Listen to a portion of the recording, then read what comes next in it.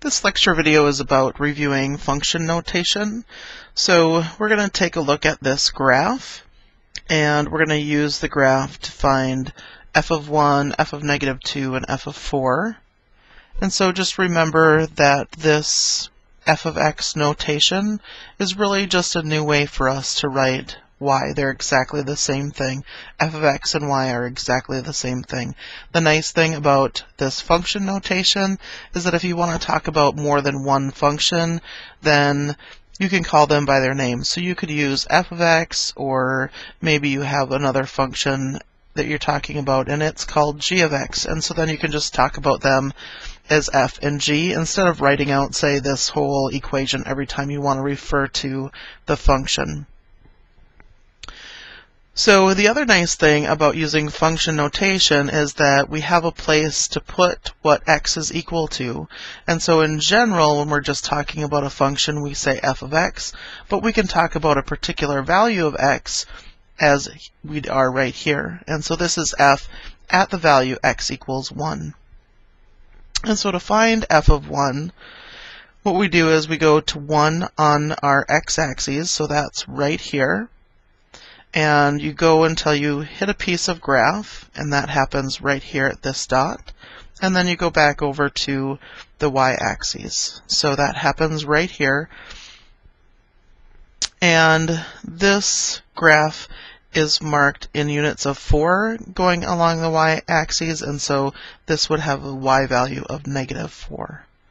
So f of 1 is equal to negative 4. For f of negative 2, so we go to negative 2 on the x-axis, so that is right here. And then again we have to go down until we hit a piece of graph, and that happens right here. And so it's halfway in between here and here. Okay, so negative 4 is here, negative 8 is here.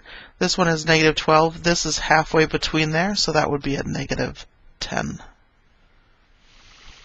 We can also talk about what point this would be on the graph, and so our x value is 1, and the y value is negative 4. So f of 1 equals negative 4 has the corresponding point 1, negative 4. Likewise, f of negative 2 equals negative 10 would have the corresponding point negative 2, negative 10. Just so that you make that connection between the function value and its corresponding point. And f of 4 do the same thing, so we're going to go to 4 on the x-axis, which is right here. And then we're going to go up until we hit the graph. And that happens right at this red dot. And then trace over to the y-axis again, which is right here. And so that's 4, 8, 12, 16, 20. And so f of 4 is equal to 20, and the corresponding point is 4, 20. In these next two examples, instead of telling us what x is, they've actually given us the y value. So this is actually the y value. And so we're going to go to negative 4 on the y-axis, and I'll just change colors here for doing these examples. So we go to y equals negative 4. Y equals negative 4 is right here. And so we trace over to the graph. Actually, you should just draw a line because it actually happens at several places. So one place that it intersects is right here. And so that x value is about,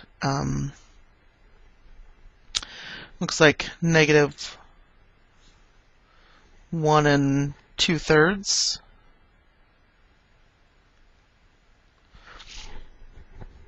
It also happens right here, which is positive 1.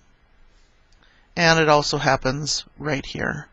And that looks like it's about 2.5.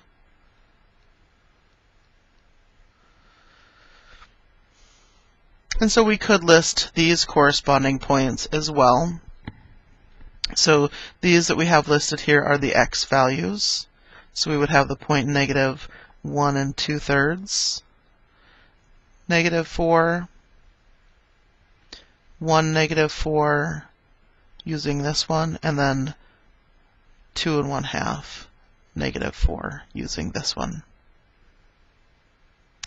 Okay, so for this one we just needed to give these answers though.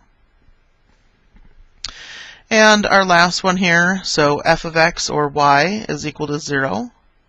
So we'll do the same thing, and y equals 0 is really the x-axis here. So here's my x-axis. So any place this graph crosses the x-axis, we want those values. So there's one here, here, and here. And you're listing the x values for this. So that's going to happen at -1, right here, and 0, and then also right here at 3.